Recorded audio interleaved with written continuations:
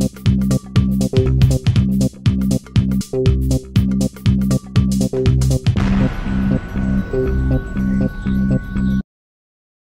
this tutorial, I'm going to show you how to create a MySQL database. More specifically, I'm going to show you how to create a SQLite database on a Mac, which has most all the capabilities of a full-fledged MySQL database, but is more compact and comes pre-installed on a Mac. You will just need a means of interacting with it, and that's what I'm going to show you. This is a two-part series. In the second part, I'll show you how to use this database in Xcode to be a part of an iPhone app. Okay. So anyway, to get started, what you want to do is use this little add-on for FireFox. So if you don't have FireFox, download that, and then you do a little search for SQLite Manager. It's the first link here. Brings you to this page. You just click on this. It adds it as an add-on to FireFox. And this is a nifty little tool that lets you create MySQLite databases. This is important to note that this can only be used on a Mac. And since we're talking about Xcode, I assume you're using a Mac, since that can only be used on a Mac. So all you do is, once you install that, you might have to restart FireFox. But once you do, you go to Tools, SQLite Manager, and this little interface comes up. I already have a little database in here, so I have a little more showing. If the first time opening it, you probably don't have anything showing.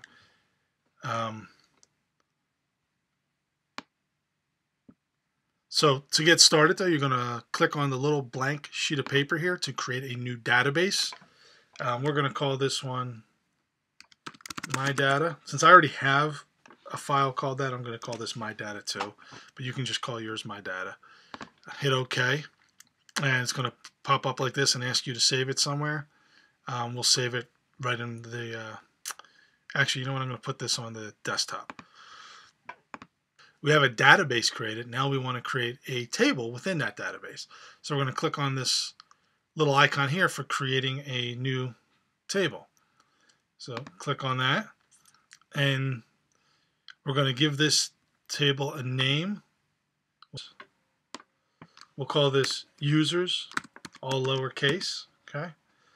And we're going to give it 3 fields. We're going to give it an ID, username,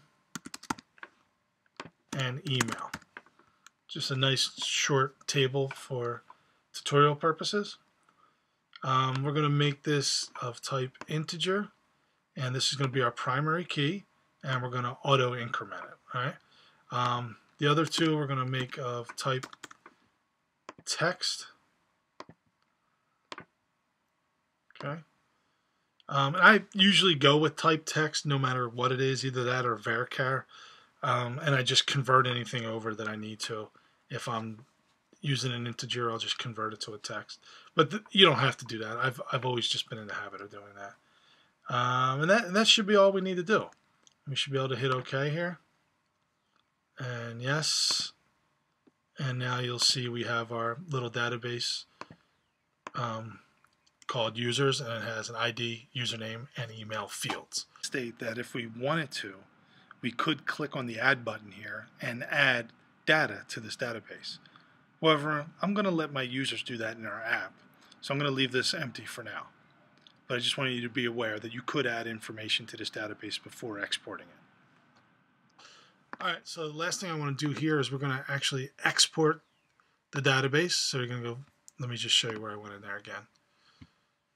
I'm going to go to Database, Export Database,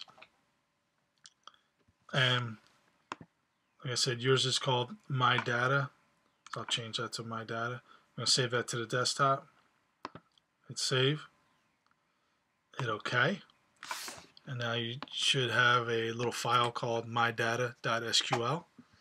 Alright, so now we're actually done with this FireFox utility. We can get on out of there. And get out of FireFox. And we're now going to open Terminal. So I just did a quick search in Spotlight and open Terminal. And you're going to change the directory, so CD, and we'll just put in desktop. So now we're in the desktop, and we're going to, what we want to do now is we're going to, Mac has SQLite 3 built into it, so we're going to use the built-in feature, and we're going to actually convert this to a DB file. So we're going to say SQL3, and then it allows you to do any number of functions, and we're going to change the name of this. So I'm going to say mydata.db. We're going to change it to that name from the name mydata.sql.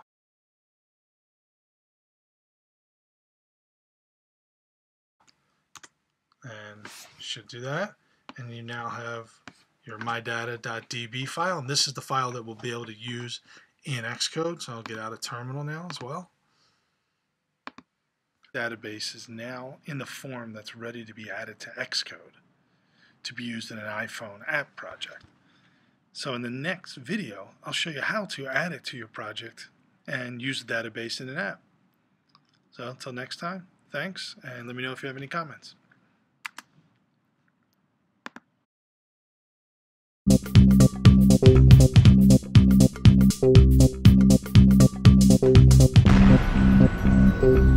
Thank you.